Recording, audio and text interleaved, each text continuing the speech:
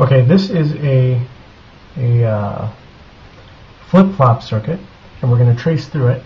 Forgive my handwriting. I have to do this upside down. First thing we're going to do is we're going to set this value to 1. So we're going to put a 1 on the D line. Remember, D stands for input. And then to activate the circuit, to say we're working with this particular flip-flop, we're going to set clock to 1. In other applications, we might say clock is select, or later on we'll discover that clock also may be substituted for chip select. But no, it's just a way of saying we're working with this circuit right here. Okay, so we get a 1 coming in here, and then we get a 1 coming in here. So we follow that line, we follow this line, we get a 1 coming in here. Now we come down here to this line, and this piece right here, this is an inverter. See the little circle there? That means it's a buffer that changes the sign. So it comes in as a 1, and it comes out as a 0. Oops, 0. Okay, so let's look at these. These things here, these are AND gates. Remember, if both values are 1, then the output is 1. If either value is 0, then the output is 0. So let's look at this. 0 and 1, the output of that is 0. 1 and 1, the output of this is 1. Easy enough. We transfer those values here. Well, now, looking at our AND gates here, these are a little more complicated, because what happens is the output of this one comes back and becomes the input of this one. And the output of this one comes back and becomes the input of this one. So we can't really tell what the value is until we can't tell the value of this one until we know the value of that one, right? Well, what happens in the actual circuit is it bounces around for a while.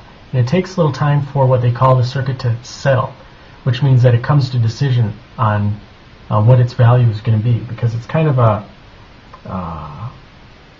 what's it called? It's circular. It's a circular reference.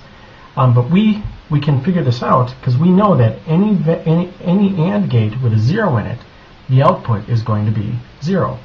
Because even if there's a 1 here, 1 and 0, the output is going to be 0. And if there's a 0 on the top here, the output is also going to be 0. So we know that the output going out is going to be 0. But look at this guy. Remember this little circle? This means that it's inverted. So whatever signal comes out here is going to be a 1, no matter what. And that's because this is a 0. So we know that's a 1 going in here, right? Well, 1 and 1 going out, that's going to be a 1. But look, it's inverted, so we get a 0. And a 0 comes in here, 0, 0, 1. So we know that Q, which is our output, is 1. Because we got the 1 out there. And then not Q, which is the inverse of our output, which is useful in some applications, but we're going to ignore it for memory. But it's here, and we might as well set it.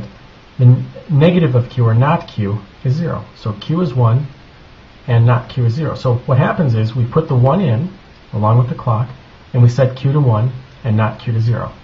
Now what's interesting about this circuit is that this value will continue to come out as 1 even if we disconnect these or set these both to 0. And you can trace through the circuit and see that that's true, because there's going to be a 0 here, because this is 0, so this is 0, this is 0, this is 1, 0 and 1 is 0. This is going to be a 0 input again, so that'll always be 1, and this always ends up being the opposite, even when these are both set to 0 or turned off. So that's why they call it a flip-flop, or sometimes they call it a latch, because once you set the value, or once you start to set the value, it flip-flops back and forth here really fast, and then it will lock in on something, so or latch, like a gate. So some call it a latch. I think that's not the accurate term for this circuit, but it comes pretty close. And a flip-flop, because these flip-flop back and forth before they settle on a ultimate value. Okay, that's setting a value to 1. Setting a value to 0 is almost the exact same thing. So D coming in, D, remember, is our input. We set that to 0. And we set our clock to 1. Remember, the clock to 1 says, I'm working with this circuit. Turn it on. Let's transfer these values over. There's a 0 here. And there's a 1 here. We follow this. There's a 1 there. Now the 0 goes down, goes through our, remember, this is a negator, or a negative buffer. So it's a 0 here, and it becomes a 1 here. Okay, well, it's easy enough. 0 and 1 in this AND gate is a 0 coming out. 1 and 1 in this AND gate is a 1 coming out. So we get a 1 for the input here, and a 0 for the input here. Now, once again, the actual circuit will toggle back and forth rapidly, because it needs this reference to that, to that, to that. It goes back and forth really quick before it settles, or it Yeah, it settles on an answer. It stabilizes. There's fancier words for this. But once again, we can look at this and say there's 0 here. Well, no matter what this value is right here, 0 and something else, no matter what it is going to be 0 coming out here. But look, there's an inverter, so the value coming out is actually going to be 1. So if we have a 1 and 1 going in here, because we have a 1 from the bottom one and a 1 from the top one, means a 1 coming out, but oh, that inverter is going to make it 0. So we set it to 0, and Q gets set to 0, and not Q is set to 1, which is the exact opposite of what we had up here, right? And once again, when we set these both to 0, the values stay the same. They're locked in. Now this differs from the leaky memory because these stay the same even if we disconnect this side.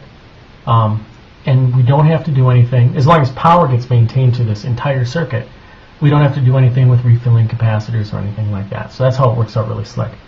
That is a flip-flop.